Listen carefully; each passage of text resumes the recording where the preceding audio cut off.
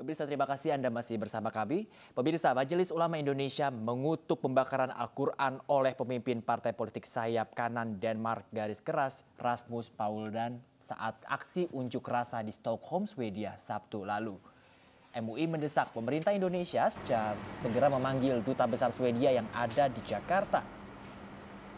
Demonstrasi yang diwarnai pembakaran Al-Quran ini merupakan bentuk protes kepada pemerintah Turki yang menolak Swedia bergabung dengan Fakta Pertahanan Atlantik Utara atau NATO.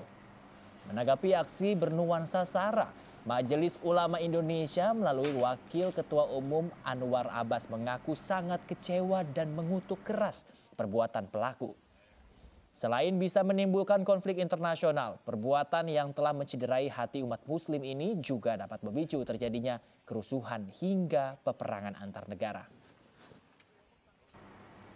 Bisa memicu kegaduhan secara global karena ini menyangkut harkat dan martabat serta agama umat Islam ya.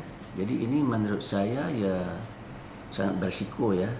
Dan kalau seandainya Barat beralasan mereka tinggi kebebasan ya, kebebasan itu harus ada batasnya. Jangan karena kebebasan itu persatuan dan kesatuan di antara kita terkoyak, tidak boleh itu ya.